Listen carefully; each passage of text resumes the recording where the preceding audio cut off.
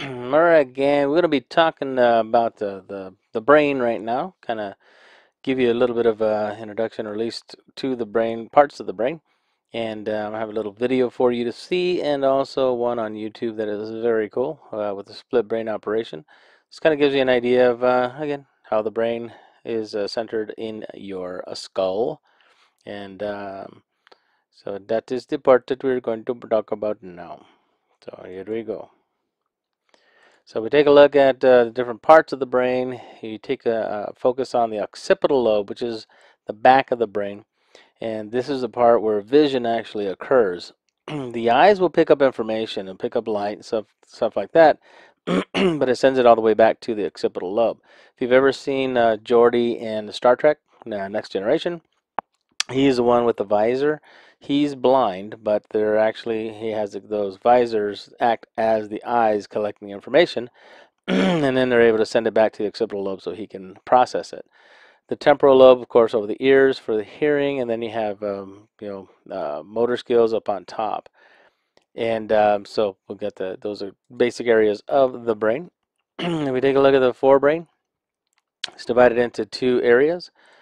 It's the inner structures, includes the thalamus, hypothalamus, limbic system. The hypothalamus is the part of the brain that basically takes care of hunger, thirst, your basic needs. From there, then you have outer layer, cerebral cortex, and the corticalization is something that you want to think about when the more wrinkles you have on your brain, that's the corticalization, then the smarter that you are. And so if you take a look at other animals, they'll be a lot more smooth compared to the human brain. But if you see a kid or a baby's brain that has fetal alcohol syndrome, then they don't have that um, corticalization of the wrinkles. Then you have the two hemispheres of the brain, the right and the left hemispheres. And the right brain controls the left side of the body, left brain controls the right side. So if you're moving your right hand, as I am now, you can't see me, but I'm doing that, then my left side of my brain is working. If you move your left hand, your right side. So if you had a stroke, somebody had a stroke and their whole right side was paralyzed, where did they have the stroke at? Yep, left side of the brain, because the left side controls the right side of the body. So that gives you an idea of where that is. Now let me show you this video clip here of the ways that we try to find out how what's going on in the brain. As I said before, psychology itself in the very beginning is a soft science. We really didn't have a lot of things to be able to measure the mind or what's going on in the brain. Now with technology, and these are it's kind of a little bit of history from the history of brain research, kind of gives you an idea of what direction that we're going now. So take a look, see.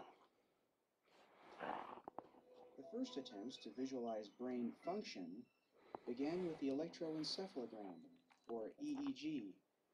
In an EEG, tracings of electrical impulses from the surface of the head can reveal gross functional changes associated with seizures, as seen here, and sometimes with tumors, strokes, infections, or other injuries.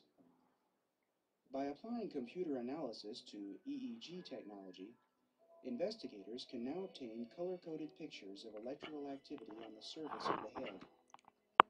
In this sequence of computerized EEG maps, electrical activity emanating from the dark blue point at left reveals an epileptic seizure beginning in the front of the brain. With this technique, scientists hope to learn more about altered brain function in people with schizophrenia, multiple personality disorder, manic depressive illness, borderline personality disorder, Parkinson's disease, and epilepsy.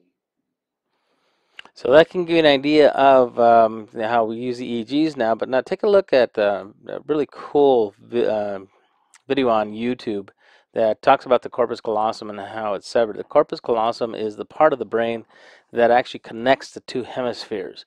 So without the corpus callosum, the two hemispheres won't be able to communicate with each other.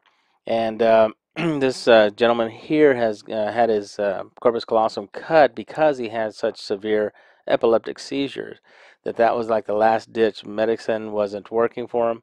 So take a look-see and tell me what you think.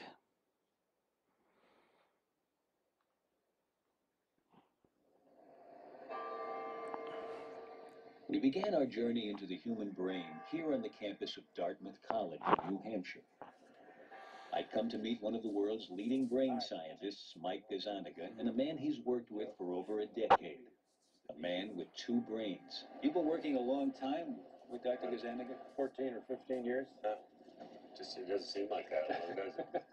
Well, the collaboration began when Joe had surgery. And you had this procedure to correct an epileptic problem, yes. Is that right? Trying to stop the seizures. I was having seizures like every day, or sometimes 2 or 3 a day. To control Joe's epileptic seizures, a surgeon severed the connection between the two halves of his brain. Cutting the corpus callosum like this prevented the spread of the electric storms that caused his seizures. But it also prevented the left and right halves of his brain from communicating with each other. In the years since the operation, Joe's epilepsy has been under control. He now earns a living at an egg farm, and in his everyday life, he's largely unaffected by the fact that his left and his right brains work independently. Do you feel any different when you think about something than you did, any differently from the way you felt before the procedure? It's just got a backup brain, that's all. That's something everybody could use, right? I found out how true that was right away when I was asked to draw a different shape with each hand. In a brain like mine, roughly speaking normal, at least all in one piece, the left half of my brain controls the right side of my body, while the right brain controls the left side. Oh, no. But because the two halves are connected, Nothing wrong with that. getting each hand to work independently isn't easy. Well, we're seeing the fact that Alan's hemispheres are connected, and that the motor messages from one are confusing the motor messages in the other. I was just drawing an upside-down duck. Okay. But when Joe is given the same task, his two hands operate as if controlled by two separate brains. What's happening is that each half of Joe's brain is given a separate instruction. He's asked to fix his eyes on the cross in the center of the screen. Anything flashed to the right of the cross goes only to his left hemisphere. Things to the left go to his right hemisphere. Because the two don't communicate, each hand does only what its half of the brain sees. Wow. It's really like two different people doing the same. That's right. Same task. That's the idea. Okay, Joe, I want you to keep your hands out in front. In an experiment that's now a classic in brain research, Mike Gazzaniga over 30 years ago used a similar setup to find out if the two halves of the brain are specialized to do different things. Ship. Joe is being flashed a word only to one half of his brain. Words flashed to the right Storm. are seen only by his left brain, and Joe can report seeing those words just fine. Good. I'll take care of But when a word is flashed to his right brain, half power. Didn't see that. Okay. So I'm going to ask you but now watch what happens. to draw that with your left hand.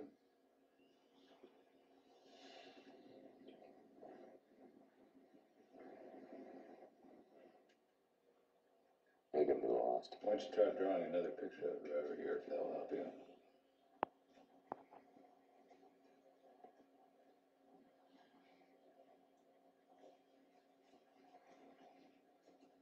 All full. Oh, okay.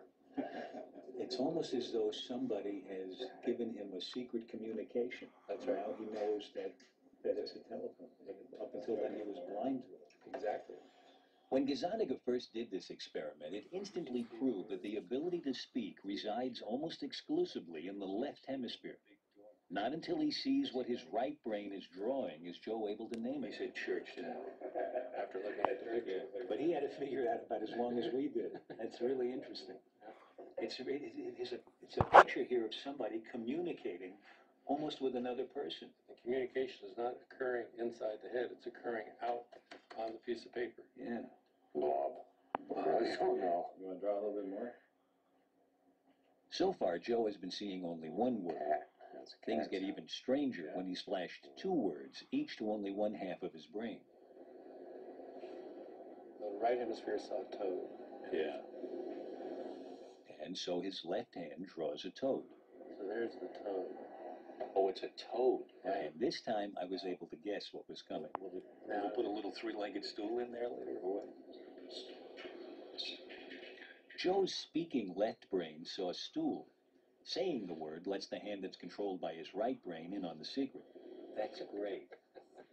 That's really interesting. And if he had seen that with the corpus callosum intact, he would have drawn a toadstool. Right.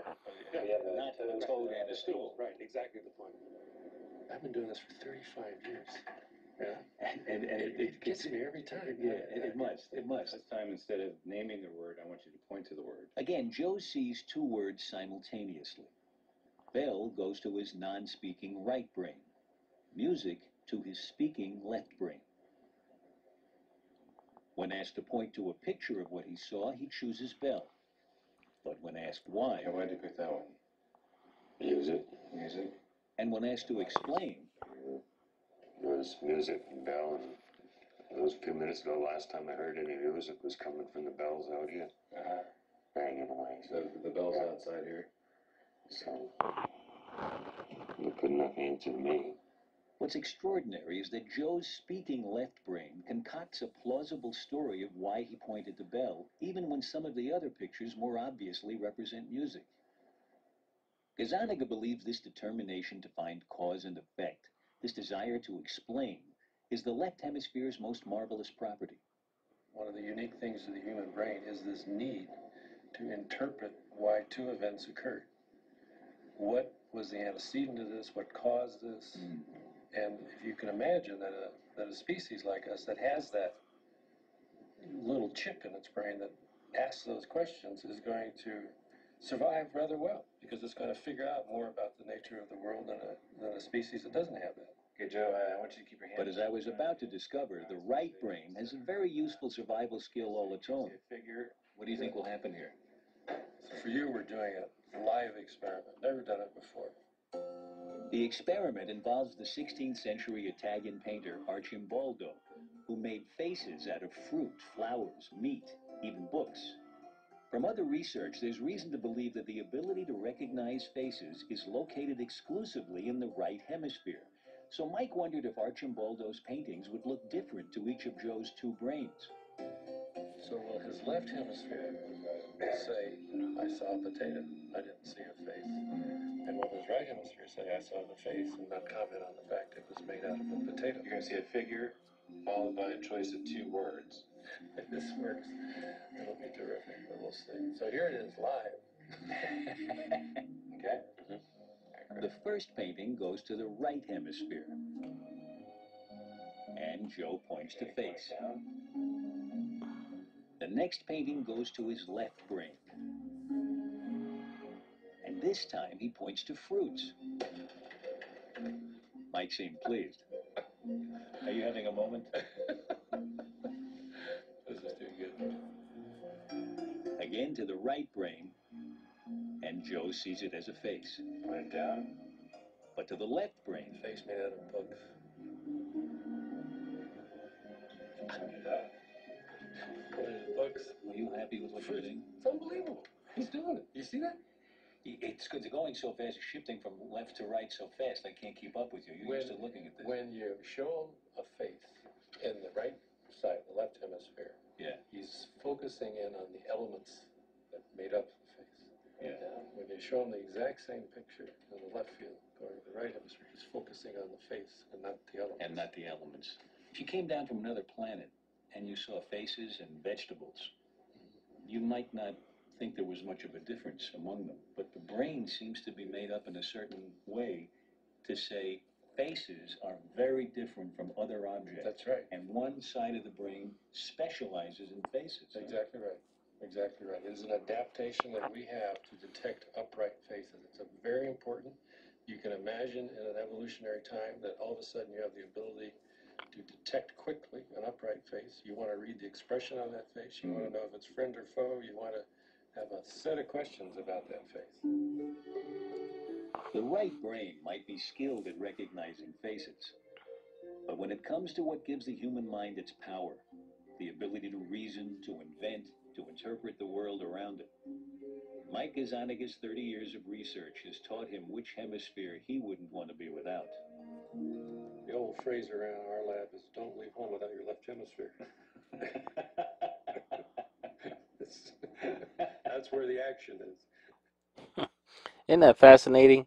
It's amazing how the brain works and how all these things fall into place together. So if somebody had I was thinking, had Alzheimer's disease, and then a lot of the recognizing of faces, you wonder if it's on the right side that they start to get that, the more the problem, or if they have any kind of head damage or head trauma, then you got to figure out the left side is more so for language, and that would affect your language if you had a stroke there. So there are some things for you to think about. I'm going to go ahead and post this. Write down some comments and tell me what you think. If you like it, I'll continue to do this, and that should be it. Thank you.